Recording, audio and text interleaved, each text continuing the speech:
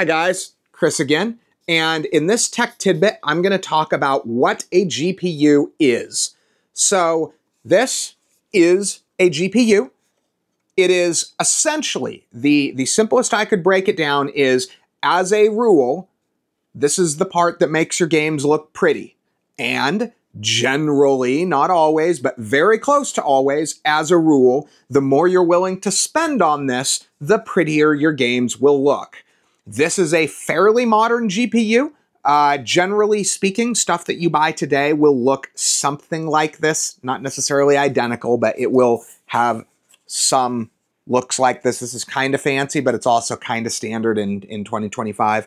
So what this does is it takes all of the graphics-related computing and it does that. So just like your processor does your regular thinking, this device is specialized and it thinks just like your processor, except this thing thinks graphics, okay? That's all it does for you.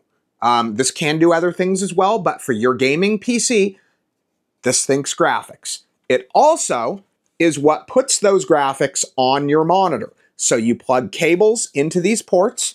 They're covered, but this one here is your HDMI. So when you want to plug into your TV or your regular monitor, you use that. Or if you have a more of a standard or even higher end PC monitor, you'll often use these ports right here that are called display ports.